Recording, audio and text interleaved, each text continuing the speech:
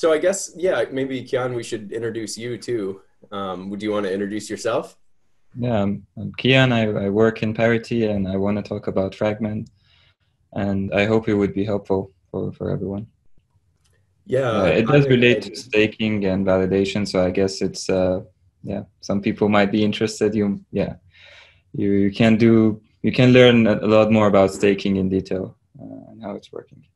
Yeah, I'm excited about it because twice on the seminar we've talked about the session palette and how you can rotate sessions in various ways to, like rotate your authority set.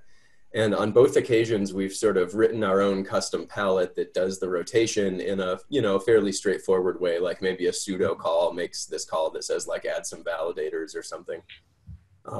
But like the thing that's out in the wild on Kusama is staking, and that involves fragment, and it's Yeah. interesting and more complex. And so I'm excited to personally just to get to know how it's working, and then also about fragment and your work with offline fragment. Yeah.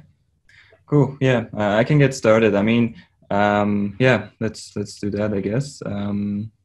Cool. And then, oh, and I'll also say like the format here is typically like pretty casual, and it's encouraged for anyone to come off of mute and interrupt with questions or anything like Yes, that. of So course, of course. I mean, yeah, I thought that's usually your style too. I should like I have a slide deck prepared. I should clarify that this does not mean by any chance that I want to like give a presentation. I want to present this in the future, and I'm using this as an experiment to see how the slide deck works. So yes, so definitely interrupt me at any point if you want and ask questions. But yeah, it's gonna look like a slide kind of thingy. Yeah, so Fragment. There are three main components to Fragment generally that I want to speak of. First is Sequential Phragmen, which is the name that we use for the election algorithm that we run on chain at the moment. And we will be running it off chain in the very near future, but yeah, we'll get to it. Next is a little tool called Offline Phragmen, which just runs everything off the chain and can predict the next validators for the next era for you. And then finally Offchain Phragmen, which is a variant of the first one, which is going to run off chain. And it's the third one is the biggest chunk. And I'm very much regretting the naming of the middle thing called Offline Phragmen, because people are confusing them, like, or they're using them completely interchangeably in the community within Parity. Everyone, it's not, yeah, Yeah, it's I'm being, guilty of that too. You can everyone is. I am suspicious as I'm looking at everyone and I'm correcting people like, no, that was wrong. Sequential Phragmen. So it started like exactly, here's a page of history. You can see started almost a year ago, February 2019. It was actually right about the time I had joined Parity, and it was like one of the first things I worked on. And before Fragment, our staking was, well, at the time it was almost like I mean, at the time we only had Alexander testnet. There was no need for any sophisticated election at all. It was way simpler. But if I recall correctly, we only did something like coin voting. So everyone was like all the votes from anyone who nominated was given to the validators, and yeah, it was fairly simple. I don't remember the details, but it's irrelevant. But sometime around a year ago, we decided to implement Fragment into the staking. And so there has been a recent article from Web3 which describes how Fragment is working in detail. They also have like a few pages which goes into the math in detail, but I don't want to do either of them. You can refer to them. I would show the links. What I would do here is say very casually or informally what Fragment gives us as output. What is the format of the input and output? We have a number of nominators, N1, N2, N5, and they each have a number of tokens at stake. This is exactly what I think many of you done already in Kusama. You nominate and you just say, I bonded 10x number of tokens. And what you do is you vote for a number of validators. You only define, I want to vote for this guy and that guy, and I have 10 tokens. You don't really say what happens next. And this is exactly what Fragment gives us. If, for example, nominator 2 is now voting for V2 and V3, and it has 20 tokens, it's not defined how this 20 is going to be distributed if both V2 and V3 win. What if one of them wins? What if both of them win? So the output of Phragmen, or the consequence, is first a list of winners saying who was the winner for the next round, who should be elected, which I now highlighted with red dots. So it first tells us this validator and that validator and that validator were the winners. These guys, they should be elected. And then it also gives us some weights. It precisely tells us how much of each nominator's stake should be distributed among the validators. So you end up with a graph like this. And these numbers that you have here is exactly from a real Phragmen output that I have run in a test. And the numbers are as you see. Yeah, and there's a final stage as well, which is like a post-processing. Now, when we have these weights, we can also compute the total stake of each validator. In this case, for example, this V2 guy, 36% of 15 plus 68% of 20. So it's this number. And this is the number that you see in Polkadot.js apps for each validator. And like, I don't know, I was going to say something which is very detailed, doesn't matter. Yeah, and this is like a final stage where we can compute the total backing stake of each validator who has been elected with Phragmen. This is what you see in Polkadot.js apps, and it's also the number which is in your exposure struct, which is quite important in staking. You might have seen it at some point. So Kian, yeah, it's the number, like if we look at validator 2, that 19, that's in the exposure struct associated with V2, with like that person. So that's the 19 would be exposure.total. I can show it, but that's a bit complicated to do with Zoom. I have to change my sharing to go to. So in the exposure struct, there are numerous fields. One of them is total backing stake, or it's called .total. And this 19 would be the total thingy. Okay. Cool. And in this example, it's the case that like these validators we're not considering like self-stake, I guess, or self. Yeah. In this example, I'm not, but in the staking, automatically any validator is also a nominator. That's a good point, actually. Okay, cool. And then, like, this is kind of a dumb question, I guess, but I don't know the answer to it. So, like, if I'm a validator, let's just say I'm V2, you know, I'm hoping to get a bunch of people to nominate me and get all this stake and everything. Like, can I also nominate or like cast approval votes for other validators or just myself? No, you like staking this, like, so there are two aspects to this question. Phragmen doesn't care about this. If you look at the Phragmen code, you just give it a bunch of validators. Like, it's not even called like that. It's called voters and targets, and it just matches them together. It doesn't even check if there's a duplicate. But staking should technically disallow any validator to also nominate. Like, these roles are mutually exclusive, if that's the correct word for it. So if you can nominate while you're also validator, then you have found a bug, and we should report it. And yeah, so not a. I have not found it. I was just curious. Okay, if you happen to do it, then you have found a way to go around the system. I should either report it or exploit it, right? Yeah. So Luke has a question in the chat too, maybe before you move on. Yeah, I saw a pop-up. Please interrupt me. Yeah. So what's the question? Where are the weights defined? Who defines them? And when? Yeah, that's what I want to get to. So how they are defined, if you're really keen, there's I think a 20-page paper and the gist of it in Web3.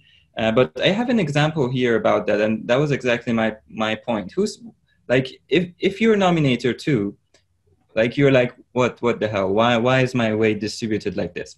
And what I want to bring about, like how I want to go against this, is show you how I would solve the same problem if I was the person who would be solving this problem, if I was the staking module's election.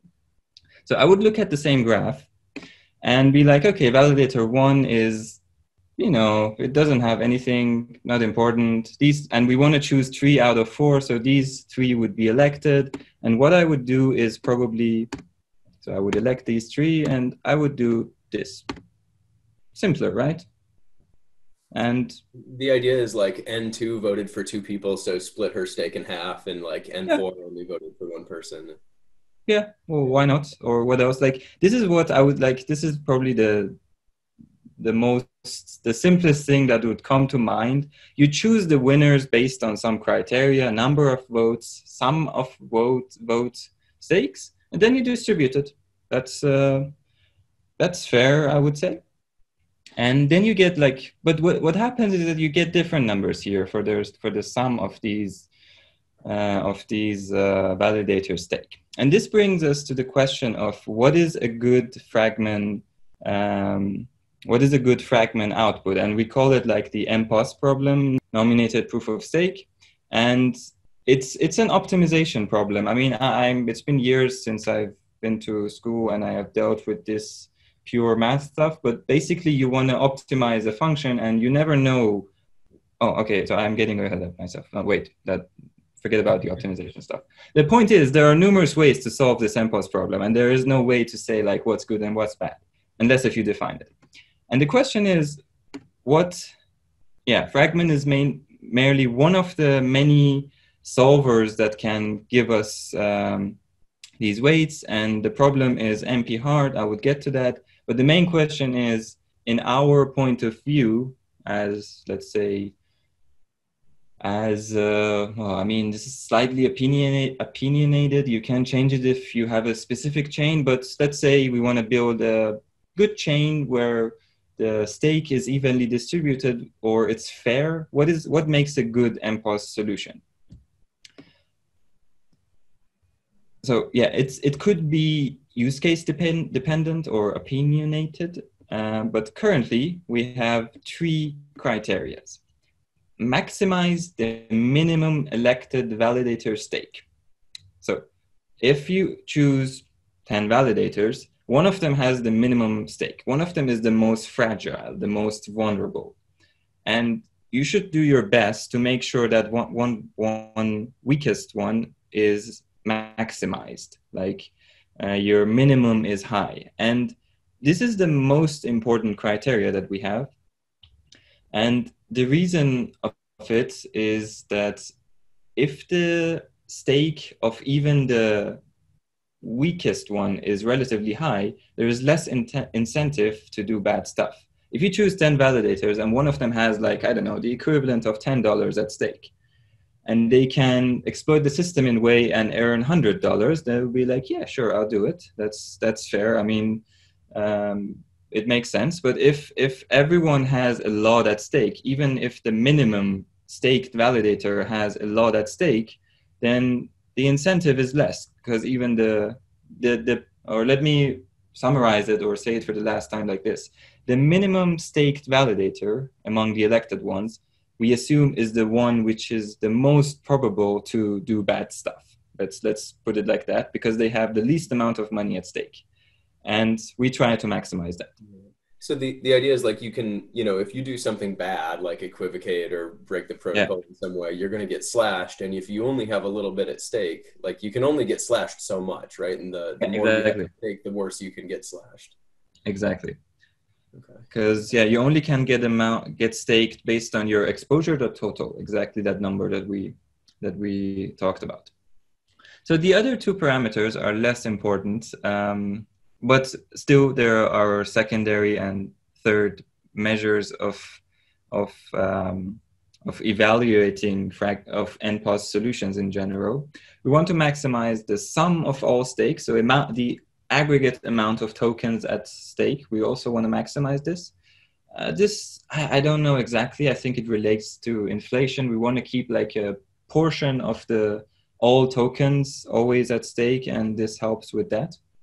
And the third one is minimize the variance. So the system, we want it to be relatively fair. The stake of the richest validator and that weak guy, the gap shouldn't be that high. I think this one also makes sense intuitively. Like you don't want it to be too too much of a gap between them.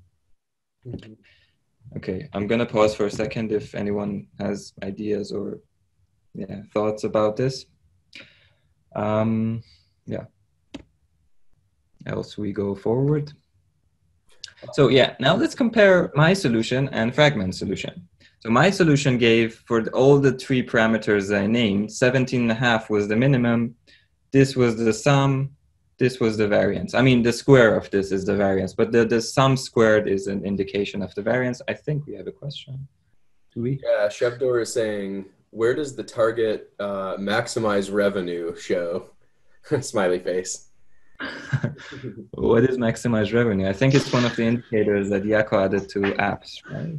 Yeah, what I'm saying in short is, based on the rules you mentioned, basically you're saying as a nominator, I'm going to try to spread my stake as evenly as possible among the people, try to help the small guys to become bigger. Yeah. But as a nominator, you don't do this. The system does this on your behalf, kind of. Yeah. Okay. Yeah. Let's assume I could do it manually, which was before Phragmen. That was the case. Actually, people could nominate manually who they wanted. There was only one validator, and now Phragmen is kind of doing that. So my question here is, it doesn't sound like there is any incentive for me using Phragmen as far as the rules you mentioned. Like, what if I really want to break one of these rules? I don't care about spreading my funds evenly, for example. It doesn't bring me much. So, I mean, at the moment, there's no way to do it. After the pull request that we're going to talk about at the second half of this session toward the end, anyone can submit a solution to the NPos problem. Anyone can propose their own solution, but still the criteria is the same. Like, we evaluate your solution based on the same 3 criteria. And I think questioning that would be like, I don't know, it's like a very fundamental thing that you're questioning, and it's for the benefit, it's for the security of the chain or the system as a whole that we have these 3 parameters. So maybe I should have brought the question maybe this way: is where do these 3 parameters come from? Like, why are there only 3? Why not 4? And like, where is it coming from? Because it originally comes from Web3 research team, and I mean, I actually wasn't involved in much. Like, I don't remember exactly, but it's something that our research team has eventually come up with as indicators of a healthy staking system. I see. Okay. Yeah, like, I think, how specifically they choose these 3, I also don't know. But I think like their macroscopic goal was like, we want to choose whatever criteria will give us the emergent property that our system is like, abuse resistant, that the validators can't take advantage or like, do this thing that like maybe you're saying, like, maximize their personal gain as opposed to like, in some abstract sense, the well-being of the system as a whole. Yeah, I think the nominator have incentive that the network runs. Don't get me wrong. I think everyone wants the thing to keep running, and no one wants to have a bad validator. Yeah. Nonetheless, when people make choices, they may want a bit like when you do investment. You may pick a super wild horse and kind of bet a bit on it to try to boost up your revenue, even though you make a risk on this one. And it sounds like Phragmen at the moment is really trying to smoothen everything for us. So it kind of makes decisions that sound very strong, actually. Yeah, that's kind of true. Like, true in the sense that, so you can always choose that you described it as a wild horse, I think, that you want to bet on. Or you can always choose that risky stuff that you want. But how much of your stake goes to that risky thing is up to the chain. And yeah, I mean, we do other stuff as well later on, which actually I think you're going to dislike even more from this perspective. But okay. Yeah, because we tweak the weights even more to make it like smaller and stuff.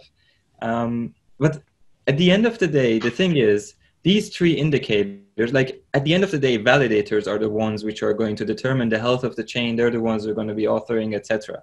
And all of those parameters also relate to validators. So we only care about that side of the graph. On that graph that I had a few slides before, we only care about those numbers at the right side. That's kind of how it is now, at least.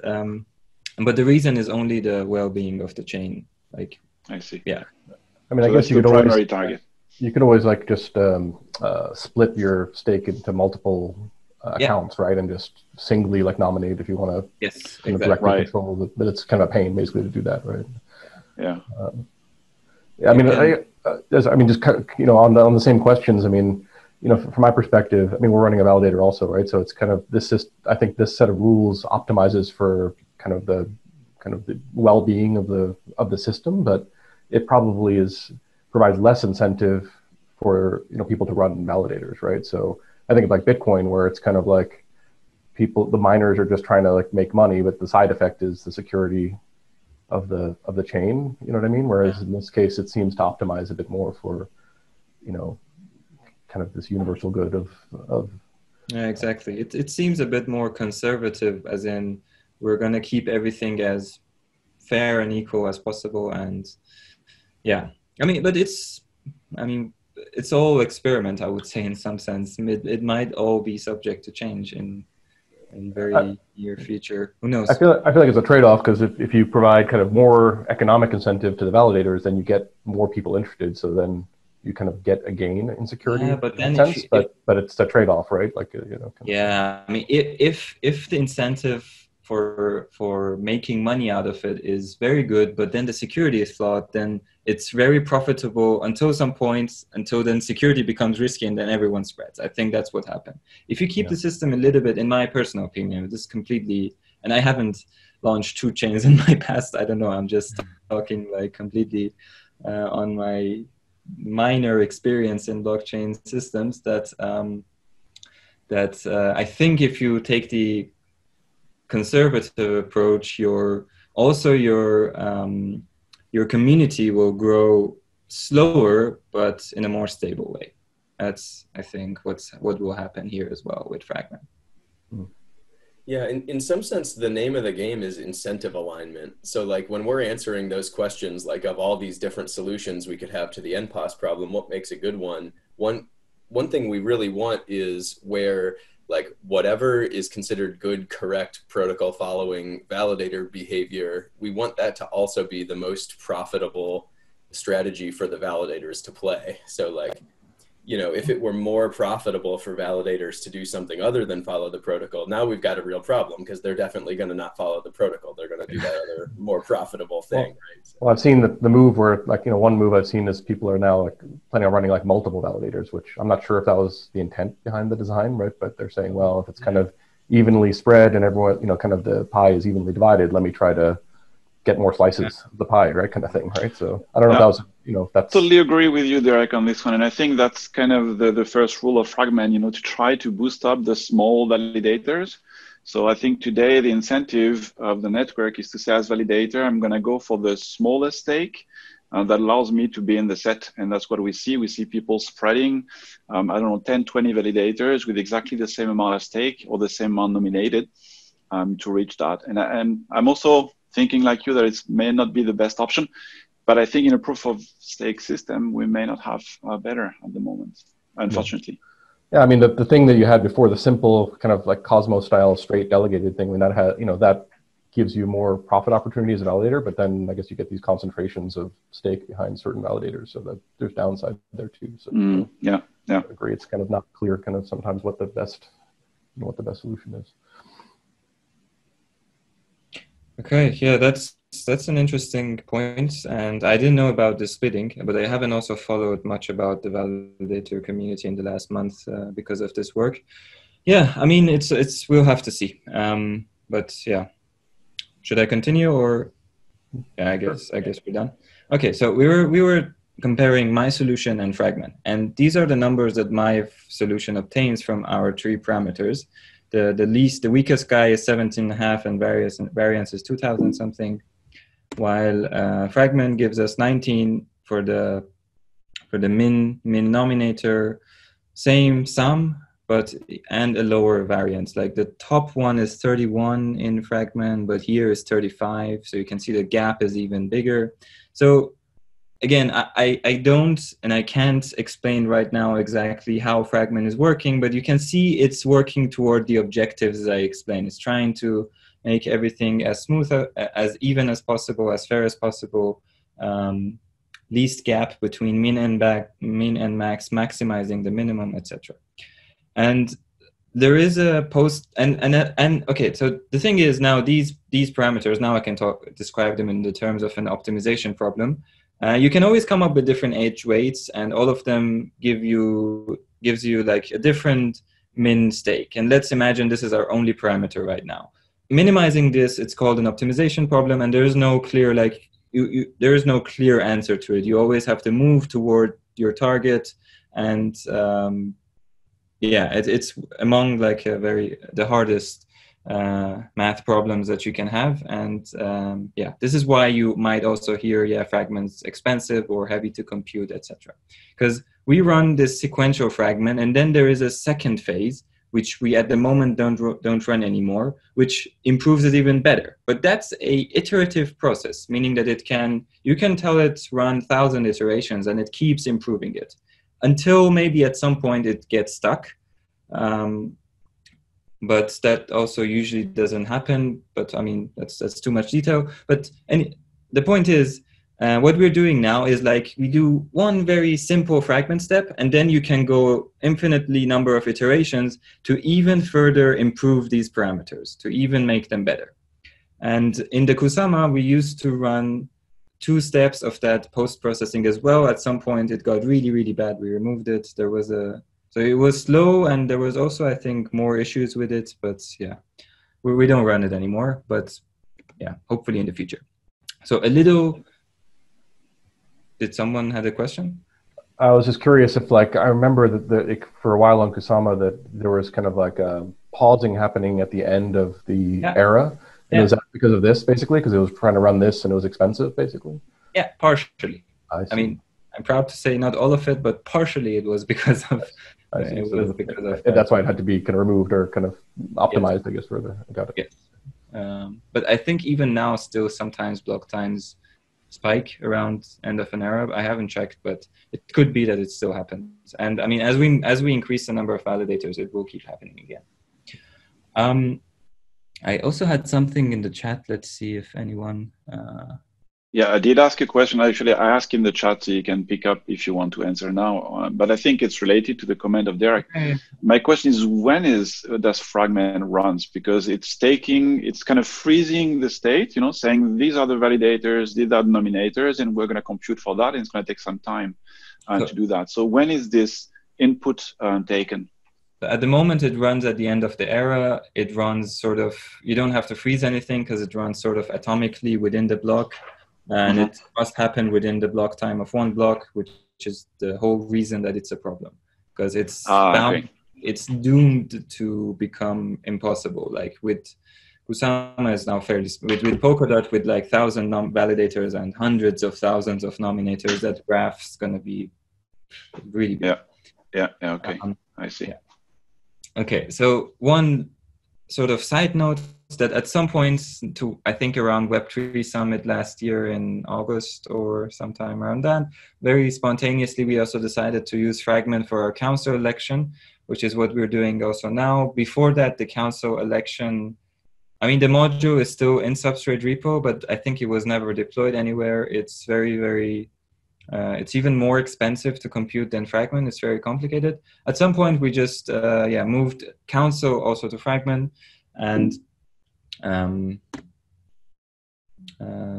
okay, I think I skipped the slide again.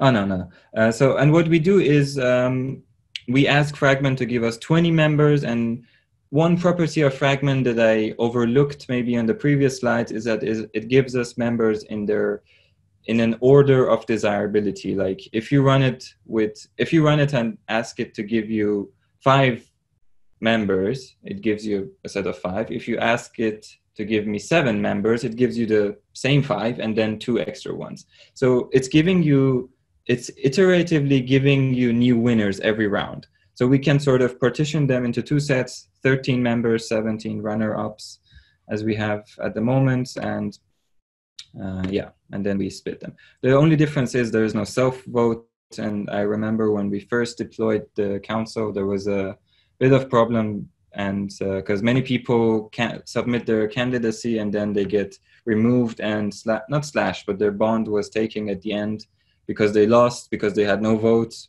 because they forgot to self-vote for themselves. But yeah, but council has been running okay, I think, recently. We're not going to do much about it. It's going to be a fairly small election. And yeah, just note that it's running the same fragment code. And yeah, with the only difference that there is no self-vote. Or just like a similar algorithm implemented It's twice. the same code. No, it's the same crates, yeah. Cool, okay, I didn't realize that. Yeah. So, yeah, offline fragment, which again, I'm going to rename it any day now. It's a mini debug tool that I started. Let me expand all of these and then I can talk about all of them. Is there more? Yeah. Okay. Yeah, it's a debug tool that I started working on a while ago, but I think some other people also started using it. It still exists. I don't maintain it that much continuously, but every now and then I try to keep it up to date. What it does is it reads the staking state out of the chain, it runs the fragment, and it gives you the output. So at the beginning it was fairly simple. Now I've added a few more features to it that you can play around with. You can give it a particular block number, so it reads the state from that block number. You can recreate the fragment outputs from the previous states. If you play a bit with the code, you can do some other interesting things with it. You can remove self-votes. You can add a new fake staker in between if you want to, or if you, for example, you want to. I mean, I haven't added this feature, but I think it would be, for example, nice if I can add it sometime. You want to validate, but you haven't even bonded yet. You want to know what's going to happen to you, and you could pretty much easily do this now with this offline fragment, but currently it's not supported by through the CLI. You should change, you should go through the code, but I'm hoping to get these ready and eventually turn it into like a, I don't know, I call it like a staking lab sort of tool that you can play around with staking with it. Yeah, just be aware of it. I mean, if you're interested in how Fragment is working or that kind of stuff, it's good to work with this tool as well. We also have received many valuable bug reports from this off-chain fragment because the results were different from the ones on chain.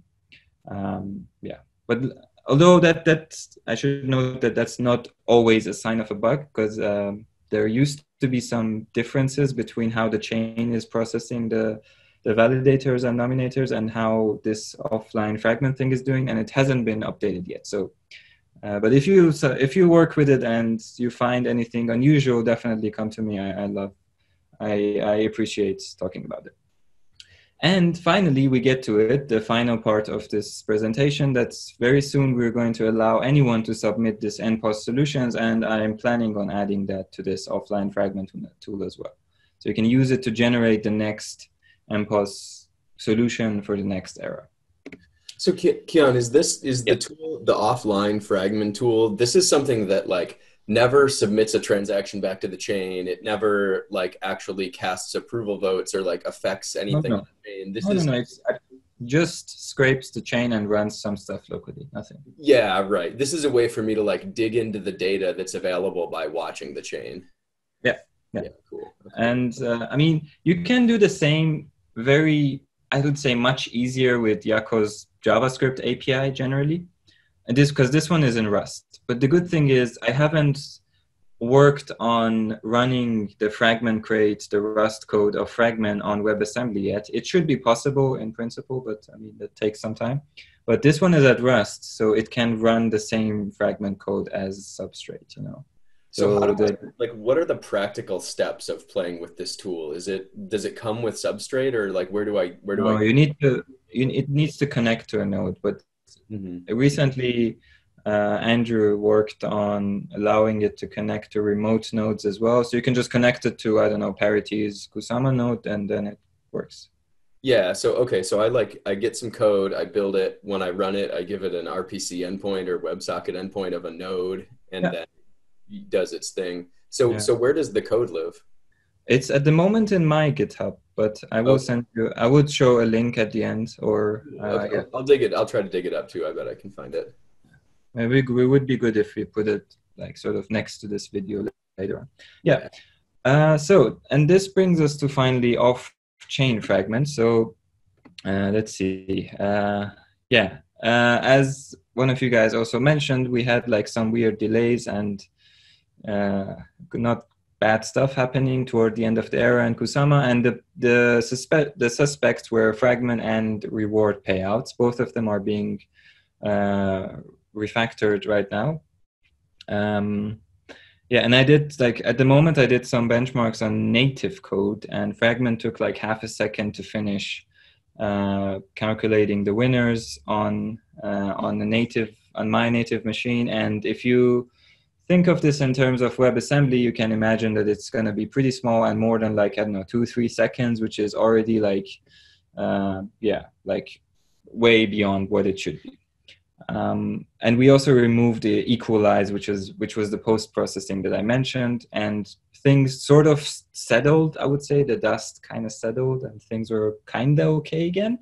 But as I said, this is doomed to fail. Like running fragment on chain in a block is suicide, and off-chain fragment treats that. Okay, yeah. So we moved off-chain. This is something that I think you're kind of, at least with the top part of it, you're familiar with. We have this thing called era, long time, 1-2 days, sessions, few hours, like 4-6 hours. And here at the end of the era is when the election currently happens.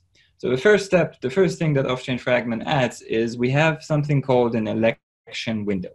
And it's a subset of the last session. So at the moment, implementation is in a way that it cannot be more than the last session, but I mean, we can change it over later on.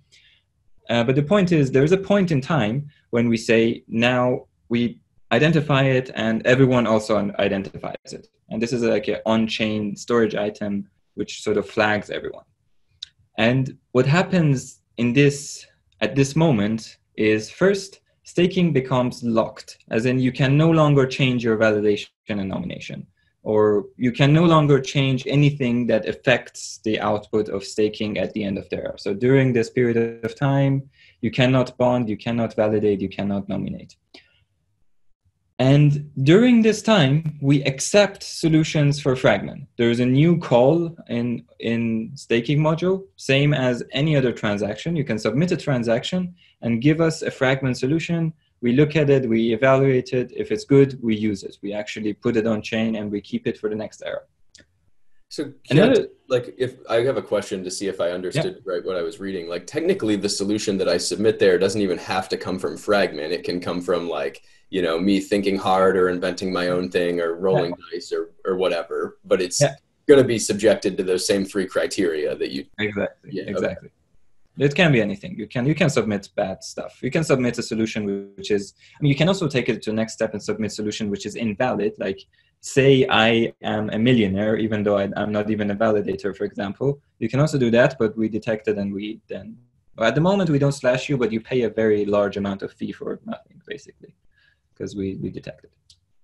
So in this window, anyone can submit a solution. Moreover, and more important, the reason that it's called off-chain fragment is because all validators, as you probably know, all validators run off-chain, have the off-chain flag enabled by default. All validators also start calculating the same sequential fragment code and submit off-chain and submit the solution back as a unsigned transaction. I'm going to pause again for a few seconds. So we allow everyone to submit a solution. Any normal user can submit a solution as a signed transaction. And all validators also start calculating the solution based on the off-chain work in their off-chain worker thread.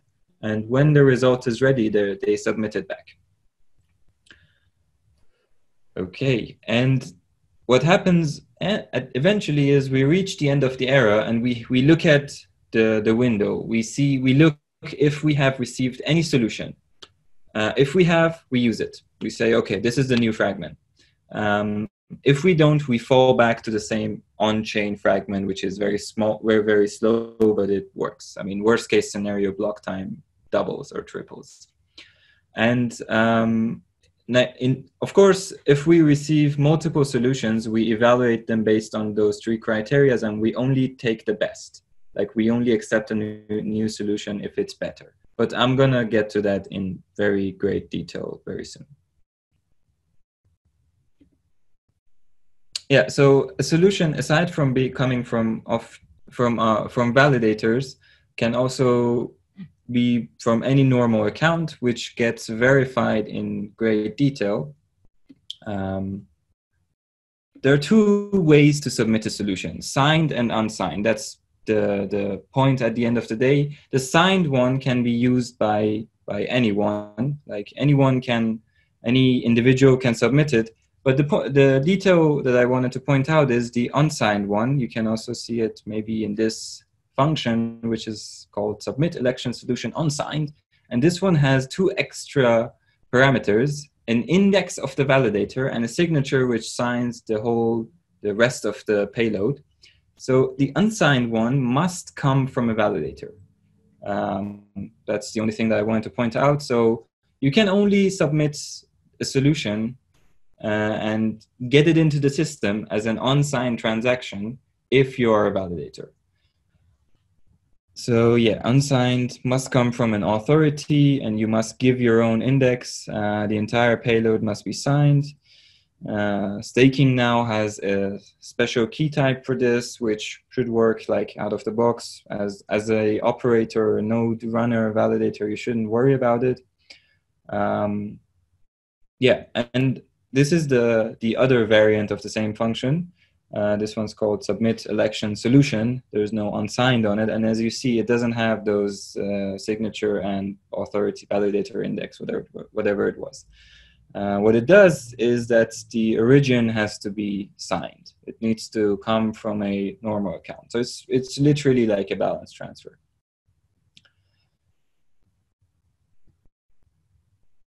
Okay, now I want to talk in great detail about the format of the solution. And it's quite long. I want to see what's the time. Okay, now we're doing okay-ish. Yeah, because it's very much detail. It's a lot of detail.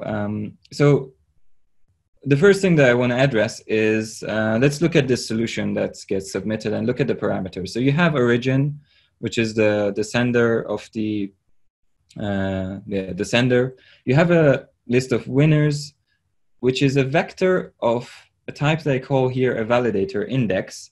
And the reason for that is so this is like the first detail. It's an index, and you might say, okay, what the hell? Where validators since when have index? And from this pull request onwards, they actually will have indexes. At the moment, they are stored in maps in our storage, which is not indexed. It's like a key value storage, but and it's very hard to go through them and enumerate them. What we do from now on is when staking is locked at the beginning of that election window that I noticed, we dump the entire list of validators and nominators into a list. And from now on, we use the index from this list. So if you want to submit a solution, you must look at these lists of, I would call them snapshots of validators, and use indexes to point to a validator, or to generally to address anyone. You can't use an account ID anymore here. And the reason is size efficiency, but I would again get to that soon. Okay. So yeah, this might have some minor implications at some point. For example, this validator index at the moment is U16, which means 16,000 roughly validators, which is probably going to be fine. Like, I don't know, like even if our wildest assumptions or predictions of, for example, what a 10-year from now Polkadot might look like, I think the number of validators would fit on that, but might have some implications on the size. The number of nominators at the moment is U32, like 32 bits, which is way more, like 4 billion. Yeah, as I said, currently validator index is 2 bytes and nominator index is 4 bytes. So generally, when you submit a solution, you always use indexes from our snapshots, which are taken at the beginning of the election window. Oh yeah, and the point is that both of them are way smaller than a account ID. And the main reason is that we want the solution that you submit to be very small. Okay, yeah, and I want to give an example of this. Let's imagine Polka dot, which is, I have horribly miswritten here. I'm sorry for that, is live. We have 1,000 validators, and each of them is backed by 200 nominators, and everything is perfect, right? What can go wrong? And let's imagine that you want to submit not the list of winners, but that sort of graph that I mentioned, like the edge weight of each nominator. You only want to submit that. And let's submit a naive solution. Let's say we have, so we had like 200 nominators per validator, right? Like each validator is being fed by 200 nominators. So each validator has 200 incoming edges. So that gives us on total 200,000 edges, multiplied by the address of the nominator, which is giving you this edge, the target of it, like the receiving end of it, and the weight of it. And let's assume that we use like the normal addresses, which are 32 bytes, and like or assume addresses are 32 bytes. Might be different, but let's assume that. And as weights, you use like a U128, which is what I would say most chains would use as their balance type. And you do the multiplication and you get 15 megabytes of data. So submitting a fragment solution. I mean, this calculation might be wrong. Now, I just realized that you probably don't need this target anymore, but I mean, it would be like, I don't know, 10 megabytes. It's not that better. Yeah, point is megabytes, not kilobytes. It's mega, exactly. That doesn't make a big difference. Or let's say, no, you can't really say like, no, but my chain is like U64 in balance type. It's still going to be like pretty damn bad. And you can't have transactions of 15 megabytes floating around your system. But now let's use the index, or let's have another example, which is slightly better, but again, just to see how bad it is. Because this example that I said was the worst case scenario, because the degree of edges is 1, meaning that each nominator is voting for only one validator. Let's say it's 8. So in that case, the total number of edges that you need to feed your 1,000 validators is going to be 25,000. You can see the relation here. When I was looking at your slides before this was the one thing I didn't really get. Like, why it seems to me like letting nominators cast approval votes from more than one validator would make the solution bigger, not smaller. But that's. It makes it. Oh yeah. I mean, if you analyze it like this, it makes it smaller, because now we're just assuming we have 1,000 validators and we have 200 nominations per validator. Like. Yeah, I was just thinking about, I mean, obviously you have a better solution than this with the indexing. I think it's definitely a good option. But regarding the balance, you may not want to keep actually the full resolution of this U128. So the discussion is not even what is the type of your balance. It may be, as you said, U64, doesn't matter, the problem remains. But what could be done is to downsample that. Because at the end of the day, an account that has 3 dots or an account that has 7 dots doesn't really make a big difference. So you could actually pack them together and at least reduce a lot the granularity of the balance to save a couple of bytes or megabytes maybe. Yeah, we get to there. We do that. We do it, I think, more than even what you recommend. Like we downcast. Yeah, it was just an example. Yeah, you can be much more aggressive than that. Yeah. I mean, it's not super aggressive, but there is quite a rounding price in it. Yeah. Okay, yeah, good, but that's a good point. We'll get to it. So if the degree is 8, if we want to feed that 1,000 validators with nominator degree 8, we get 25,000 edges. And in this case, you need, yeah, I mean, I'm doubting if I did it. Yeah, okay. 25,000 edges. Each of them have a nominator, which is like the left-hand side of the edge. Each of them point to 8 targets and their weights. No, this sounds correct, or it's at least it's naively correct. If you do the number again, it's around 10 megabytes. Horrible.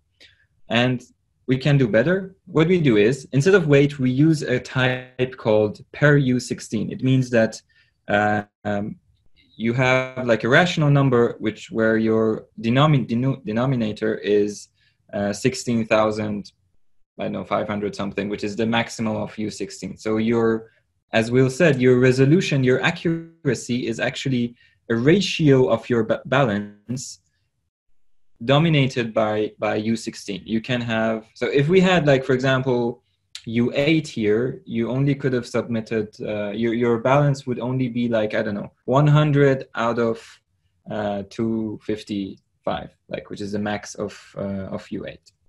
So all in all, not getting into too much details, we use ratios instead of absolute values for weights. We use something which is just 2 bytes, like U16. And we use indexes, and we use a fancy struct which even optimizes stuff a little bit more. It looks like this. It doesn't matter what it looks here, but I mean, it doesn't matter. Like, I mean, we have to look at it, but it doesn't matter in detail. But it has some properties that we can talk about. First thing that you notice is it has different fields for different number of votes that you give. Like if you vote for 4 people, you automatically get appended to this section of the struct. And the benefit of this is that we know the size from beforehand. So the size of your vote doesn't have to be encoded. For those of you who are better with, like, are more into the programming details, you can see that we are using like a fixed size array, something here in between. Yeah, just vaguely trying to say that we use fixed size arrays at the expense of having an ugly struct, kind of. More importantly, I mean, this is like a very small detail. More importantly, if you vote for only one person, we don't even submit your weight ratio or balance or whatever, because it's 100%. If you vote for only one, I think someone, yeah, we also talked about this and someone mentioned it, that you can use it sort of as a trick to not be dominated by fragment. You can always vote for one person. And in that case, we don't even encode your weight amount or whatever it is. So you can see that here we have like just a vector of tuples, which is like the voter index and the target index, like nominator index and validator index. And there's no weight. And even in the rest of them, we always ignore the last edge, the last weight. Because if I vote for, let's say, 3 validators, and it's like 30%, 40%, well, you can kind of infer that the last one is also 30%, because you subtract it from the maximum. So we do as much as we can to reduce the size of this thing. Yeah, so we drop the weights whenever it is possible. The length of are hard-coded, and instead of capital generic type capital V here, we use 2 bytes, and instead of T, we use 4 bytes, and the weights are U16, again, 2 bytes, much smaller. So let's do the same thing, the same calculation with my compact type now. 200,000 degree 1, which was the worst one, 200,000 nominators, or 200,000 edges. Each of them need 1 nominator index and 1 target index. Because if you remember correctly, if you remember from the previous slide, when you vote for just one person, you don't even have to encode the weight. The weight, it's everything that you have at stake, and it's about 1 megabyte. So it's better. And if you do it for a bigger size, I'm not going to go into detail, it's even a bit smaller. So this partially solves the situation of the size. Yeah, it's much better. But it's not the end. It's barely okay, sort of, now. well, I mean, for Kusama size at the moment, it would be okay. But looking at it a bit futuristic for Polkadot, it's yeah, we'll see. It looks like it's gonna be okay, but if not, we have to move to like a challenge response system, which hasn't been entirely spec'd. Yeah. Yes, by index, I do not mean account index. Okay, index so you in the pre-voting, you define the list of candidates account, and the first one get index 0 and second one 1, yes. and so on. And that's what you mean by index, not this kind of funny short version of the. No. Oh, okay, all good. Makes sense. I think, yeah, when we go to like at the end, I can briefly show it. Like there are two new storage items in staking. They're called like snapshot nominators and snapshot validators, and they are always none except when the window is open. And when the window is open, they are constant. They will not change, and we use these as indexes. Makes sense. Thank you. Yeah. This is like a typical fragment. It's not the fragment solution. It's my horrible solution. But you remember the graph. Like I assigned everything equally because I was naive. It's a bad solution, but it's technically a completely acceptable, legit fragment solution. It can be used. It's perfectly fine. And what I do is only replace the percentages with absolute numbers. And then we think, what else can I do to even reduce the size of this whole thing, all of these edges and weights, which is composed of a nominator, edge weight, and a validator, like these triplets. What else can I do to reduce their size? And it turns out, as long as there's a cycle in your graph, I mean, let's go here. A cycle in this graph, if you look at it as a graph, you can always remove one edge. And this was what I meant by some people might not like it even more, because we sort of play around with your votes even more. So the picture that you see here looks like a mess, but it's nothing but the same graph as here. I only moved some items around. Yeah, it's the same thing as here. I only moved stuff around so you can see it as like a sort of flat structure. And so this is completely irrelevant. This validator 1 wasn't even a winner. This nominator 4 only voted for one person. It's not really building a cycle, but these guys, these sort of 5 entities, these 3 nominators and these two validators, or all 3 of them, make a cycle. And what we do to remove one edge from a cycle is we remove the minimum, but we preserve the cycle, the sort of supply and demand within the cycle. Let's look at it. I think that's the easiest way to explain it. So this 7.5 is the minimum. I mean, this can also be the minimum. I like that. I just choose this. Doesn't really matter. I say this is now 0. So how can I compensate this? So this nominator stake is 15, and I remove 7.5 from here. I should add the rest to the next. And you might already see where I'm going with this. Then we continue. Okay, this nominator, this validator, now removed an extra 7.5 from here. So this needs to be removed, subtracted by 7.5. So we get 2.5. Then you follow this. You do like positive, negative, positive, negative. And what you end up with is a graph which has the same total stake for validators. So you see these numbers don't change. 17.5, 35. I mean, you can check them. I hope I have made at least this slide right, and you can check them while I'm talking. There should be no inconsistency in it. As you see, the stake of validators does not change, but we managed to remove one edge, which is quite good because it saves us some space. And yeah, this is also another trick that we're now applying. It's called reducing a solution. And okay, okay, this slide was, this is a wrong slide. I think Joshi warned me about it, but I forgot. Any questions about this or insights or anything? I'm gonna pause again also to catch your breath.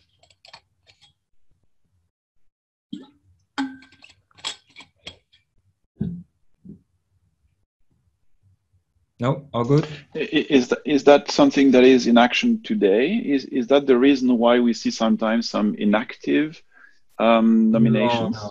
No. That's it's not still in action. It will soon be, but yeah. No, that's the reason for that is another concern that I have. It's not really related to this seminar, but we have like it's not the reason. The reason has something to do with slashing and how we react to slashes, and like sometimes we skip some nominations because they were previously slashed, I think. I don't know, because that's not something that I've worked on. Yeah, okay. I see what you mean. Yeah, okay. But it's related to slashing. And that's okay. That's exactly the reason why my offline fragment tool at the moment is invalid, because I don't do that. And because Kusama is doing that, like is filtering that, applying that filter, but I haven't yet. And yeah, but no, that's something else. This is just a trick to remove some edges. The slide is crap. So yeah, we remove more edges without any change to the backing stake, or a nominator's total stake also never changes, but the amount of money, of course, changes. Like if you vote for 2 people, maybe we remove one of them and we only give all your stake to one guy. The properties of the staking system or the network in general don't change at all. But yeah, some details of edges, they do.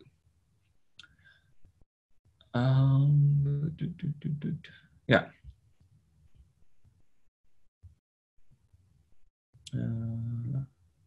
Okay. And so this brings us to maybe the last thing about submitting a solution, which is the score of the solution, the last thing. So we already talked about winners, and the only details was that it needs to be indexed.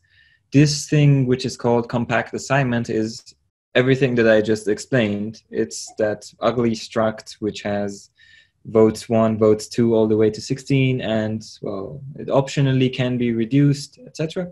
And finally, we have something called score, which is nothing more than those 3 parameters that I named. It's an array of size 3 numbers, and we compare the solutions based on this score. And okay, so what's the detail? A solution tells us the score. It sort of claims, hey, here's my solution, because the solution is composed of only these 2 items, winners and compact assignment. But it also gives us a score and sort of claims, hey, this is my score. And which is an array of those 3 parameters I named. Yeah, sounds familiar. And what we're doing here is something which I'm not sure if it's a term, I call it like a lazy verification, where we ask the user to give us as much detail as possible so we can reject based off of it. But when we want to actually take that detail into account, we double check it. The point is, we know that anyone can lie and just tell they have a good score when they don't. And yeah, we for example, I can, let's see what's the next slide. Yeah, so I can actually talk about this aside from the slides. A simple example is, let's assume a lot of the entities in the network who are submitting solutions are honest. Let's only take that into account. This allows us to reject honest solutions as soon as possible. Because if I'm an honest person and I'm submitting a solution which is crap, then you can very easily reject it as the chain. If I am malicious and then my score is later on checked. So this sort of allows us to reject as much as possible, which brings me to this sentence, which I have named the objective of the verification: reject as many solutions as early as possible with the least amount of work. Because before, it used to be that running Phragmen was the bottleneck, and it was a very heavy thing to do. Now it's verifying it, because it's a lot to verify. We just talked about it. Even a compact solution is 800 kilobytes of data, for example, on a normal network, or megabytes sometimes, and you need to at least iterate them a couple of times, and that's already like, it gives you an indication of how time critical it is. And we have yeah, so I mean, I don't know how much of it might be an interesting discussion. I'm gonna start with it, but we'll see how it goes. We have a number of errors that can be raised from your fragment solution when you submit it. And I thought the easiest way to talk about verification is just to go through all of these errors. The first wrong thing that you can do is be early or late, depending on how you look at it. Like when the election window is closed, immediately rejected. If the election window is open, then we look at your score, the score that you claimed you have, which might be wrong. But if what you claimed is already less, then we reject you immediately. I mean, the only case where this can be harmful is if you are a honest submitter and you miscalculated your score, but that's really your fault. I mean, that you can't really blame, you can't really blame the chain for doing this. So yeah, this is the second one, weak submission. Your solution is weak, it's not good enough. Third one is snapshot unavailable. This is not gonna happen, hopefully anytime soon. Snapshot was that big list of validators and nominators that we put in storage to use as indexes. And then we lock the staking. And if the size of the snapshot is within the bounds, like if we have more than 16,000 validators, for example, then the snapshot is not created, and then we also get this error. But this is not going to happen, and it's not really about malicious users. Next thing that you can do is give us a wrong number of winners, bogus winner counts, because the chain has one parameter named validator counts, and we want that many number of validators, and if you give us more, we reject it. If you give us less, we reject it. The only case is if we have less candidates, which is most likely never going to happen in any live chain. Like, let's say you want 10 validators, but you have only 7 candidates. In that case, 7 is acceptable. But I mean, yeah, any live chain wouldn't encounter this. Then a winner can be, a winner can be wrong. Like, so you submit the winners as a list of indices, and if one of those indices is out of bound, it's beyond the bound of number of validator candidates that we have, then that's invalid, and this would be a bogus winner. Then your compact solution type might also be wrong. You might say how. For example, you submit weights as ratios, and let's say I claim for myself that I am a nominator, and I voted for A and B, and I gave them 70% and 80% of my stake. I'm kind of like overstaking myself. This is one example of how your compact type might be invalid, which raises this error, like bogus compact. And of course, in your compact, solution, you also have lots of indices again. And if any of them is invalid, you again just get this error. No, this one's deprecated. I'm not going to go through it. I have to just remove it before the pull request is merged. Then you might have a bogus nomination. Like, for example, I say I have my stake has been distributed between A, B, and C, while on chain I haven't even nominated for C. So again, this is what raises this error. So your nominations must actually match whatever you have done on chain. Like all nominations must do. A self-vote can be corrupt as well. Maybe I should have renamed it differently, because self-votes are only for validators. So if someone votes for themselves, we assume it's a validator voting for themselves. So it must have 100% stake. It must go to themselves. And yeah, so if it doesn't meet, like if there is like a validator voting for a single nominator, that's crap. That's completely invalid. It can't happen. Then there might be a what I would call a bogus edge. So I might claim that my stake has been distributed between A, B, and C, but C is not even a winner, and that's again a mistake. That's wrong. We reject it. And finally, because I mean, I don't want to get into the details, but computing the score is one of the heaviest things that you have to do computation-wise.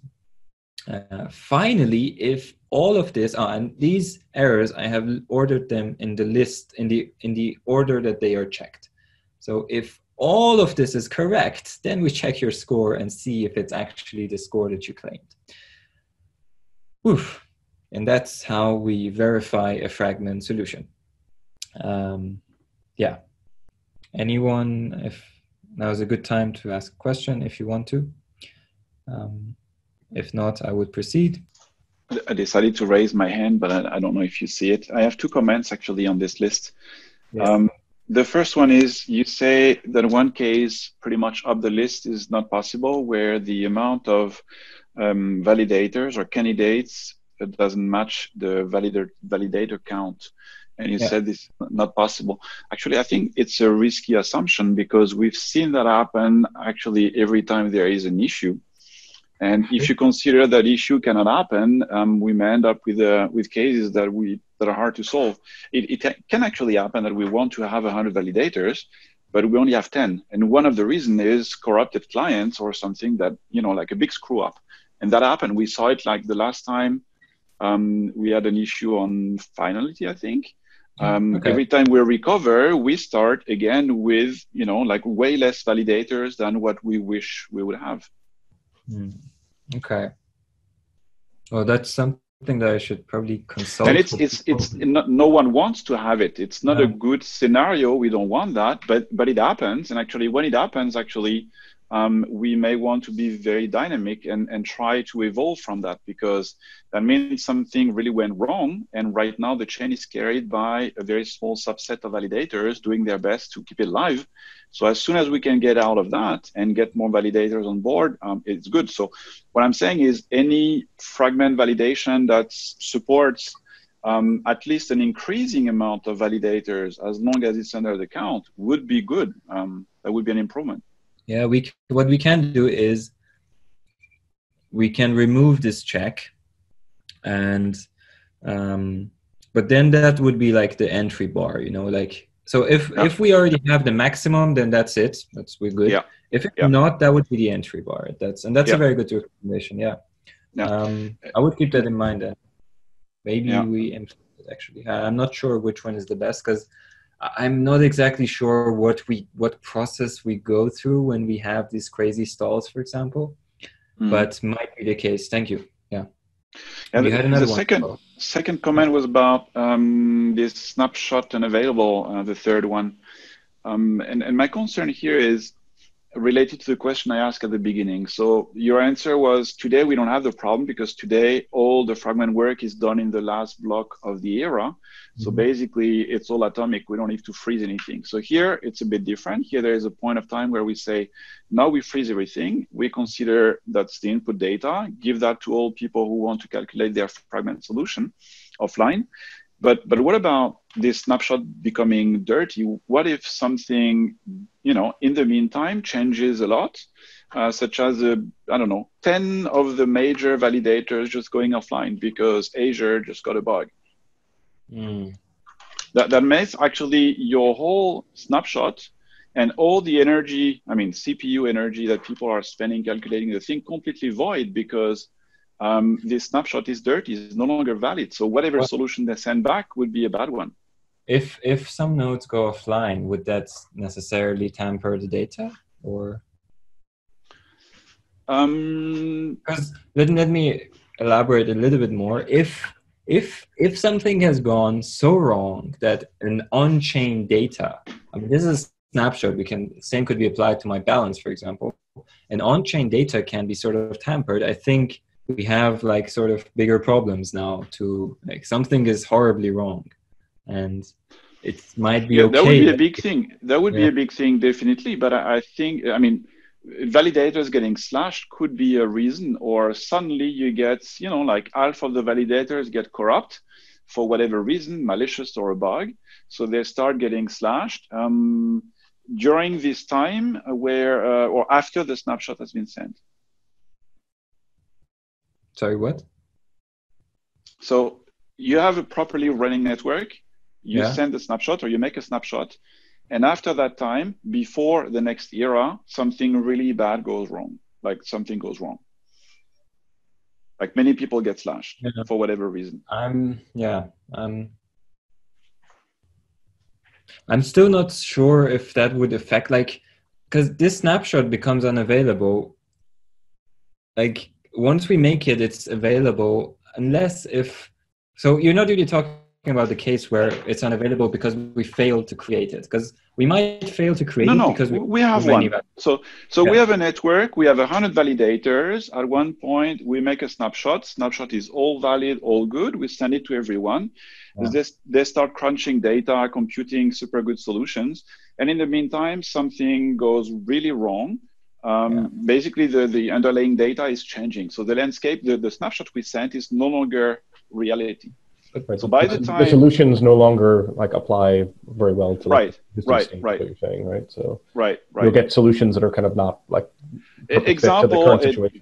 Derek is speaking, so I take him as an example. He's in the validator set, and he is like the big validator of the set. It is part of the snapshot. And I find a super cool solution where I say, hey, full on Derek, that's my solution, and it's a valid one, it's running. But by the time we would be able to apply this solution, Derek is no longer there. He's been slashed, he's gone. I mean, the assumption is that the snapshot like represents the state of the chain at the end of the era somewhat. So in a way, maybe if there is some cheap way to kind of do some sort of high level, is the snapshot does it still kind of like represent the state of the chain? Although I guess at that point you can't recalculate anyway, though, right? So I mean, you might be better off with just whatever you come up with, right? Or maybe the question is, if the snapshot gets dirty between the time where we send it and the time we apply it, is it really something critical? That's what, like, I mean, if validators start getting slashed, okay, that's a different problem which which I'm writing down to address later on. Just slashing. Because we don't have the problem today. Today we don't have the issue because it's atomic. It's all done in one block.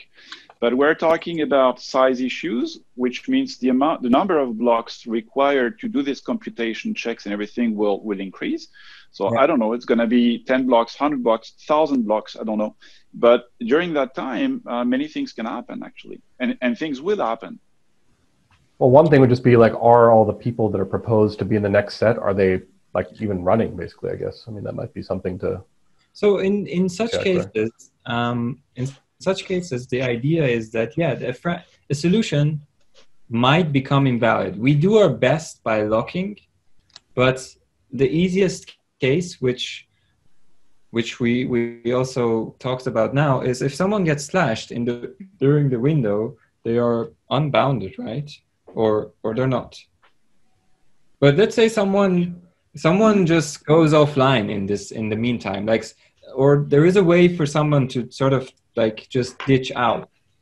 There are two ideas about it being prevented. A is that someone or a autonomous script maybe is constantly checking this stuff, and if there is a problem, it submits a new solution. And if for example if at the end of the will scenario happen and we get like a horrible, I don't know, consensus problem, and this data is completely, it's becoming like dirty and all solutions are rejected, we just fall back to on-chain data. And the on-chain data it's correct. Like, that's what we use even nowadays. And then it would be atomic and we don't have this problem anymore. Okay. Okay, so there would be a fallback. There is a fallback. I mean, the fallback, it should be prevented very much because it's very, very hard to compute. But there is a fallback. But it's still something that I would talk to people about.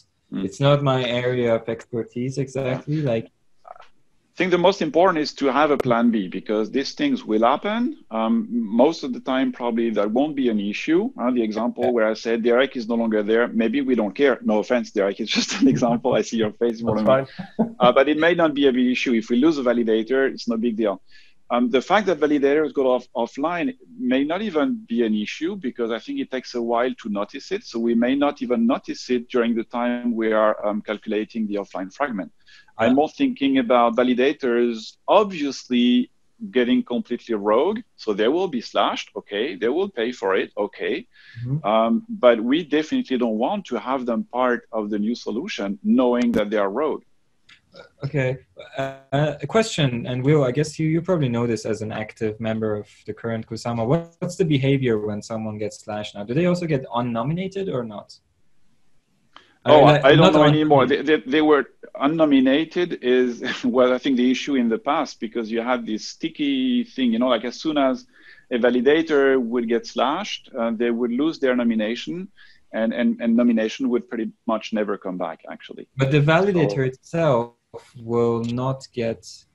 okay. Well, actually, I know how this should be solved. So the piece of code which I talked about, which is filtering these nominations, and if you have been recently slashed, then we take that into account and remove your nominations. That would be an extra check which should be added here. And I guess you won't, that should be added here. Like, because that's what the on-chain data would do. I mean, yeah, but I'm not sure. I should talk to someone who's like an expert in this field. I think that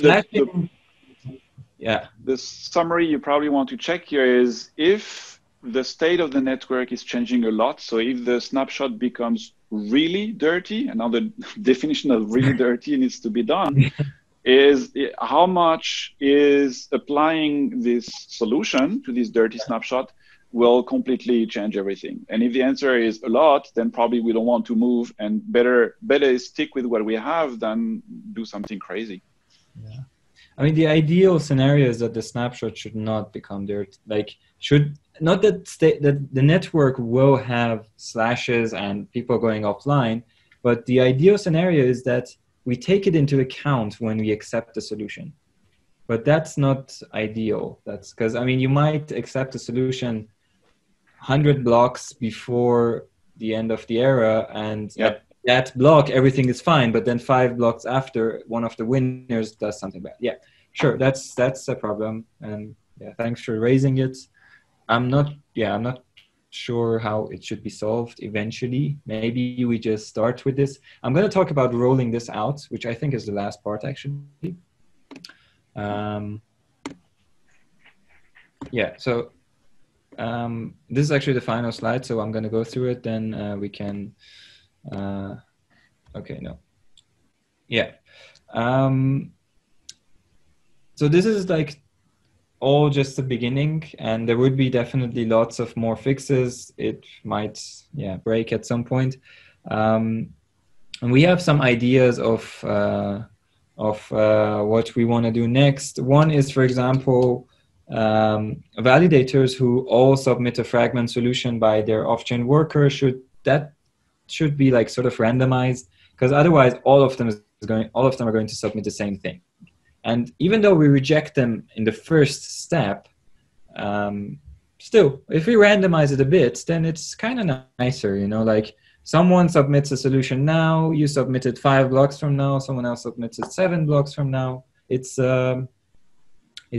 slightly nicer. So this randomizing is one of the ideas. We can reward and slash based on, I mean, by slash, I don't mean the slash on staking, reward and punish the solutions that you submit. If you give us a really good solution, I don't know, maybe we refund your transaction fee, for example. If you give us a very bad solution and waste a lot of computation time, we might charge you a little bit more. These are ideas that we have to see how it works out. Currently, it's the most expensive transaction in Substrate runtime, and consequently Kusama, submitting a solution. We can enforce the reduce, like everyone has to reduce, because if we enforce it, then the number of edges becomes very small. It becomes much smaller. Because if M is the number of elected validators, like 160 in Kusama now, and N is the number of Kusama, which I think we have like 600 now at the moment, then the number of edges this is the bound on it. If this reduce that I explained is enforced. We might enforce it. We haven't done it yet. And rounding is also another rough concern. I mean, now we round up to U16 in terms of accuracy of ratios of your balance.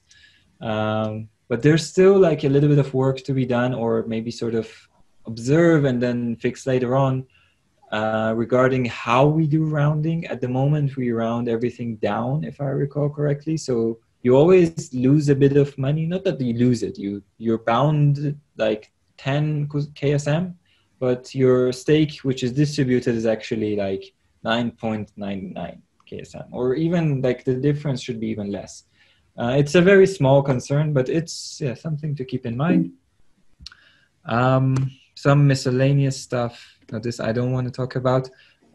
Multi-phase rollout. So this whole thing that I explained hasn't been even merged into Substrate. When it does, it will have a configuration in which the length of the election window is 0. And what the ramification of that is that there is no time to submit a solution, no snapshots will be taken, and we always fall back. So we do exactly the same as we're doing now in Kusama. And then at some point we increase it. Maybe I think this is safer, but maybe we end up not doing that. But I think that's the current plan, at least, to do it in a multi-phase. So then we set it to like I think a relatively large window, and then we reduce the window a few times so that it's sort of efficient, because we're still locking staking and we don't want to lock for no reason. And that's it. Yes, very much on time. I mean, we had like a mini demo as well, I think. But we're kind of over time, but there's definitely time to talk, or if there are questions, we can talk about that. No, just thanks for the presentation. I'd say we use this tool, as a validator. It's quite useful if you're, for example, if you're in the waiting and like not in the active set. The question is often like, well, how much nomination do I need to get in the active set? So this tool has proved useful to us to answer those kinds of questions. I will try at some point, hopefully soon, within the next, few weeks to months, to really improve it, give it at least another round of features to be able to answer these questions.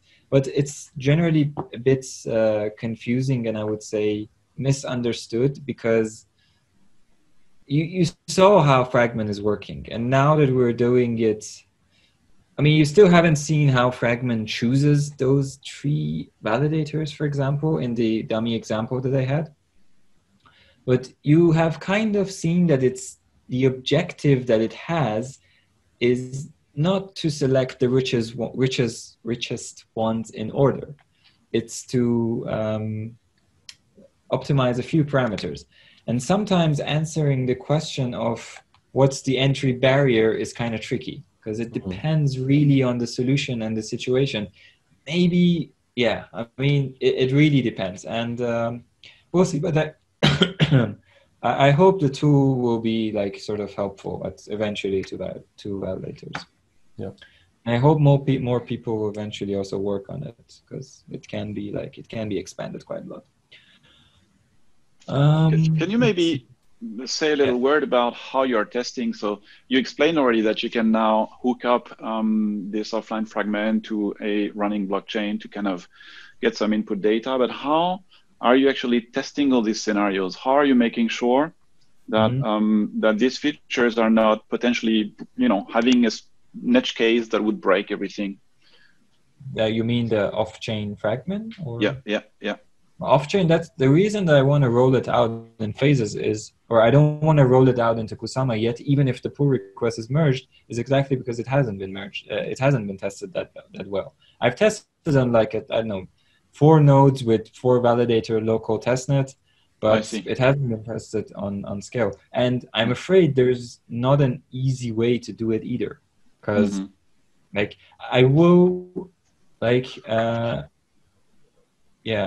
what I will do, I mean, I did it once, but then lots of things change. I have to do it again. Is I will run the code that generates the solution with my offline fragment tool, because that one has access to it, and just look at the solution for Kusama. And hope, or let's hope that if there's something wrong with it, I can identify it by just looking at it. But other than that, there's really there's also not that good of a way to test it as far as I know, because it's not something that you can test individually. I mean, you can run you could run a different node which still syncs, but you do your own thing. But yeah, it's not going to get you that far. Yeah, you can only test what you expect, actually, which is the problem here. What can happen? What can go wrong? Yeah, it's that's mainly also the reason why I'm trying to be like very cautious, and it also has taken a while, you know, like to get this ready and prepared to. I mean, you know, it's software. It's gonna break, and it's ironic. Most often, the more you try for it to not break, the more likely it is. But I've tried to make it like the fallback, at least, sort of always there. So if anything goes wrong, you just do the fallback, and that should save us either way. Yeah, but super nice presentation. Thank you very much for all the explanation. That was very interesting. My pleasure. It's been a while, and it's been almost a year that this fragment has been going on in Polkadot in general, and I think it deserved more attention. I'll try to like prepare the same deck and maybe present it in different, I don't know, meetups, conferences as well. Yeah, thank you for your feedback, everyone. And stupid thing, actually. Would that be interesting to actually make some kind of how can I call that? Fragment only experiment. Like, could you pack together a little tool that people could run that would kind of simulate that without having to run that on Kusama, where we can put some crazy values and try to do crazy stuff to really test it live without being on chain? Yeah, I mean, you can do that more or less even now. Depends on how easy it is to do. Fragment code now is in Substrate, but I want to extract it, actually, put it into its own GitHub repo and with different tests and stuff. But at the moment, it's in Substrate, and it has a pretty large test suite. You can add a new test if you want. And in tests, everything is rather simple. Like, all account IDs are numbers, and yeah, we can. I mean, if you end up doing that, you can send me a message about it if you encounter problems. It should be I mean, if you just want to do some test numbers, you can do it easily with the test. No, I was more thinking about trying to reproduce, actually. I don't know if it adds value, actually, you know, compared to having it running on Kusama and increasing this window, as you mentioned, or if it would make sense to actually have a way for people to run it actually offline.